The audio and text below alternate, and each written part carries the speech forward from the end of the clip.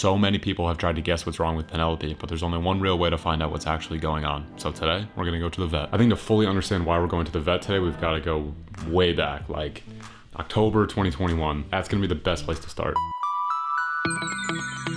I had an idea for a project long before her weird symptoms started. I noticed that the reptile community seemed to enjoy fighting online, and although some of it feels necessary, I don't like fighting. My blood sugar is just too low for that type of effort. And to be honest, it bothered me, so I set out to bridge some gaps in the hobby. This was my solution. The idea was to make a bioactive snake rack. Ooh, very fancy. And look at this pasty fellow with an oddly wet upper lip, full of ambition. To me, a bioactive snake rack combines the best parts of everything. They're extremely stable when it comes to temperature and humidity. They're convenient space-wise, but by making it bioactive, you can add proper enrichment and a light cycle. What could go wrong? Well, it turns out it's extremely difficult to grow plants in a drawer.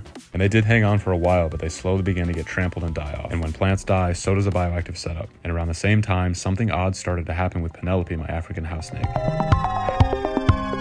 For the first year I had her, she was shedding every 3 to 4 months and growing steadily. Things started to take a turn in like May of 2022. She had a shed, just like normal. And in June of that same year, so this year, she shed again. Then in July of 2022, she shed again. Then just 1 month later, in August of 2022, she committed armed robbery, injuring a family of 3. Alarm bells were going off in my head, so I knew it was time to check the books. And sure enough, she had shed every month this summer. Took down the bioactive setup and put her in something more sterile on paper. I disinfected everything, and not even a month later, she shed again. And when that happened, I knew it was time for the vet. But the weirdest part was she had no signs of mites, no respiratory infection or lesion, she had never skipped a meal, lost any weight, or had loose poo. I can't relate. What could possibly be happening? Today, we're gonna find out. We're running. And with just 20 seconds to spare, we've made it to the vet and I'm out of breath. And I'm just glad it's a nice, relaxing environment. I was politely asked not to film. Fair enough. So I'm gonna do a dramatic recreation of everything that happened to our little patient. Things started out strong, but not for long. The vet started with a surface level checkup. He gave her a solid rub down from her tail to her ribs, to her stomach, to her throat, to her face, and whack. This is the first time she's ever bitten someone. She bit the absolute shit out of the vet. She's got a good set of teeth, the vet said to lighten the mood as blood was dripping onto the exam table. The vet called in the assistant. Here we go, back up, come on in. We got a problem. There you go, Penelope. Now everybody's embarrassed. They wrapped her up in a little towel to get a better grip, and they usually use a credit card to pry open a snake's mouth to get a look inside, but Penelope's mouth was already open with anger, and he was immediately able to rule out any sort of mouth rot or respiratory infection. She also has no mites, and he confirmed that. Weird, so still no answers. But I did also bring her in to get sexed because I'm considering breeding her, so I need to know her gender. I think I know it, but I just want to be sure. That means after everything she's been through, it's time to get a metal probe shoved into her cloaca. And I had to look away. I was getting flashbacks to the suppository I had to put in my butt in 9th grade. I had a contest with myself to eat pizza every day for a whole school year, and I stopped pooping for 2 full weeks. And just like that, we are back. Penelope had kind of a rough day. We both kind of had a rough day. Penelope had it worse though. I didn't get anything into my butt. But I've got news. Let's get the gender out of the way. When it comes to Penelope's gender, she is a... Yeah! I was wrong! She's a girl.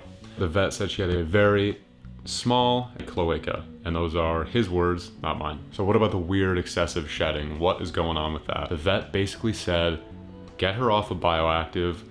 It's probably enriching, she probably really enjoys it, but let's rule everything out. So I made a good call by doing that. He said there's a very slight chance she could be irritated from the substrate or the leaf litter or something, but it's pretty unlikely. He gave her the full once over, like we talked about, up in her lungs, her little ribs, nothing felt abnormal. We did a full interview. Obviously the no skip meals, no weird stools, no ectoparasites, that's important. So no mites, definitely no mites. And this is pretty boring, but he thinks that she just might be too warm. Snakes shed when they're trying to heal themselves, inside and out. If they have an internal parasite, they might shed the same way they have an ectoparasite. They're trying to cleanse themselves, they're trying to start over, they're repairing their skin cells, they're getting bacteria off their skin, they're getting mites off their skin. He thinks that heat inside of my room might have made her feel irritated, and shedding was just her expressing that she needed to cool off, she was uncomfortable. Whose fault is that? My fault. This is my first summer with my boas. And after a winter where one of them regurgitated because it was too cold in here, I've been really annoying about keeping it warm. I'm super uncomfortable, and I figured that everyone in here appreciated the heat. House snakes appreciate a cooler cool side. And Penelope's inside her tub system, and it's just holding heat too well. During the day in the summer, it was touching 80, 82, sometimes even 84 degrees on the cool side. It's just too warm. I gave her a night drop, but it was not enough, so I need to cool her off. The boas loved it. The gargoyles probably loved it, nice 80, 82 degrees during the day. Some of my other island boas probably appreciated it, but Penelope is just a slightly cooler species, and she did not appreciate it. For anyone who says that she made it into the bioactive, she must be healthy, she must be growing, is not totally wrong. The vet did say a growth spurt was possible. When reptiles warm up, their metabolism heats up. It could have been triggering some kind of growth spurt. And to be honest, that was the first thing I thought of, and so many people in the comments seem to agree. But the problem is she didn't put on that much weight, and she didn't get much longer. But of course, even then, is it still possible? Definitely. Do I regret taking her? No, not at all. If anything, it was a bit of a wake-up call to lower down my temps, which I should have done anyway. I think what ultimately made me make the appointment was when I texted the breeder. I mentioned that my 2-year-old snake that I had gotten from her was shedding every 3 to 4 weeks for 4 months straight. I thought I might be overreacting, but she said it seemed extremely weird, so I figured it was time to just take her. So what am I gonna do? Well, the boas are moving into PVC plastic enclosures. These hold heat significantly better, and I can finally cool off my room. I'm also gonna move Penelope lower to the floor. I might even put her on the floor. Floors suck a ton of heat, and it'll help cool her down. Also, the seasons are changing. Summer was brutal. Things are starting to cool down, and I should notice a difference. The vet did leave me with this, though. He said if she ever even skips one meal,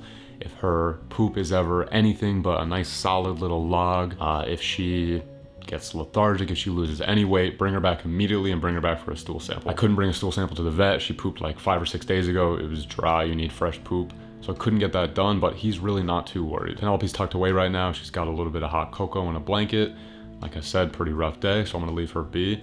But in general, I'm feeling pretty good, and I think that these changes should make a big difference. If you made it to the end, well, thank you so much. At the time of filming this, I have 46,325 subscribers. Penelope can only count to 45,000, so now it's starting to get crazy. Seriously though, I know these hobbies are a little bit weird, but it's really one of the only things that I care about, and it feels amazing to share it with you, so thank you so much. And as always, I will see you soon. Peace! Oh yeah, eliminate them now. Uh-oh, who let her know?